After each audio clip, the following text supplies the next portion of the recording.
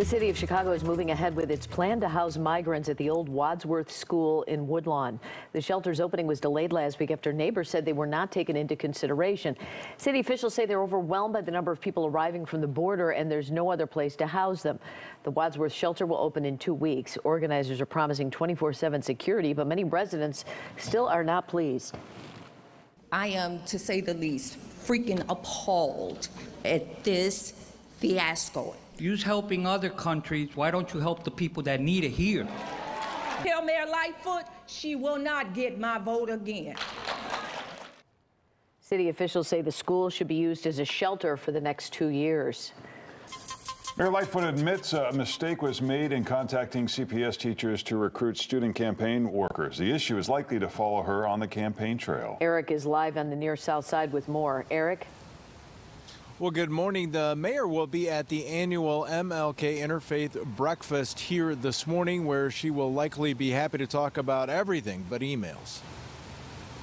Mayor Lori Lightfoot says it was a mistake for emails sent from her campaign to CPS teachers asking for students' help in exchange for school credit. But while admitting a mistake, she didn't necessarily take responsibility. It was a mistake. It was a young person who was enthusiastic, well-intentioned, but she made a mistake. Lightfoot says the young staffer's mistake wasn't in trying to engage young people to get involved in the election process. Engaging young people in a political campaign is something that is routinely done.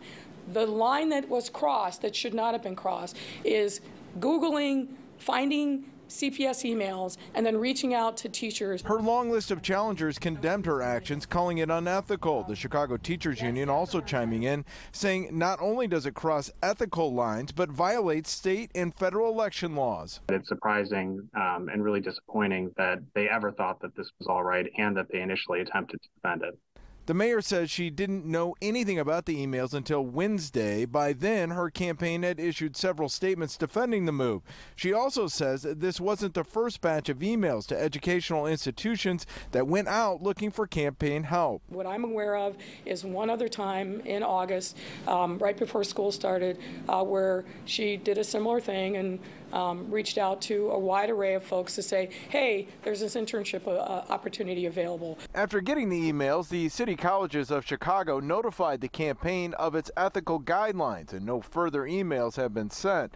The mayor says a lot of lessons have been learned. We emphasized to her and to other people in the campaign, I'm not just some candidate, I'm the mayor, and responsible for the schools, and this is the kind of outreach that never should have happened.